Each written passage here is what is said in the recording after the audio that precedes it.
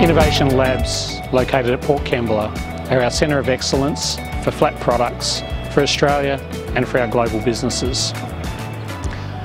We have a long and proud history of innovation that have come out of these labs, and they underpin the valuable brands that we have in the market today and that have been around for more than 50 years. Our mission is to continually create leading technology that adds value for our customers and the communities in which we participate. The way that we do that is by investing in our people, investing in our scientific equipment, and investing with third-party collaborators. Our innovation process is focused on meeting the needs of our customers. We use a customer-led design thinking approach to ensure we understand the desirability, the manufacturing and technical feasibility, and the viability of each of our ideas. The Innovation Labs plays a key role in allowing us to quickly prototype and test our solutions, both during the development process and as we move into full-scale production. We're very proud of what we do here. Please come and take a look at some of our team members and some of the centres of excellence. We've got aluminium, zinc and various other materials that go together. So that we use all of these materials and other metals to form alloys that drive our product development. What we have here is the pot where we melt different alloys to be able to dip our metal substrate in. The servo drives the sample down into the pot.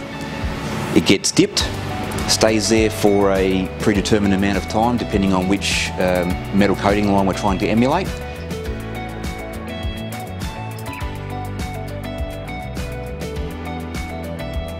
After the dip, we end up with something like this and this, where those two dips are different materials, different coatings. Construction these days is trying to fill houses with more insulation, and with that insulation comes issues and challenges in managing condensation.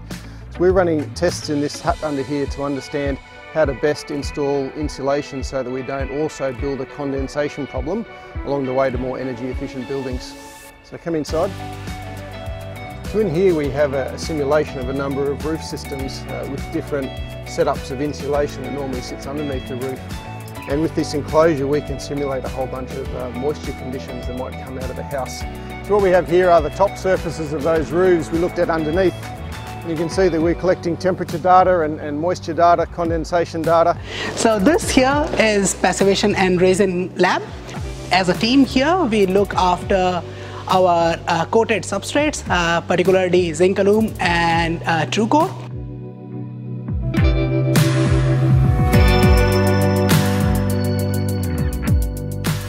So we're currently in the weather lab building, and in this building we do testing on coated products through our QFOG machines, our corrosion machines, and also through outdoor exposure sites.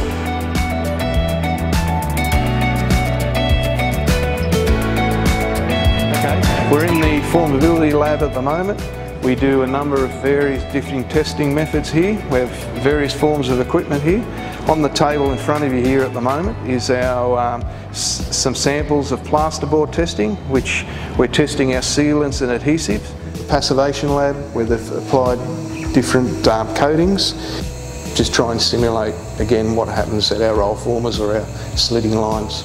We receive the samples from the production lines. What we try and do is assess the paint thickness.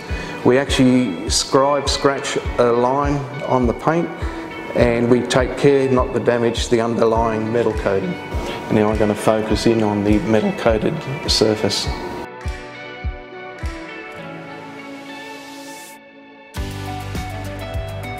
Usually I'll go, I work at the weathering lab, and they go, oh, is that like the ad on TV with the guy out in the outdoor area? And I'm like, yep, that's exactly what I do.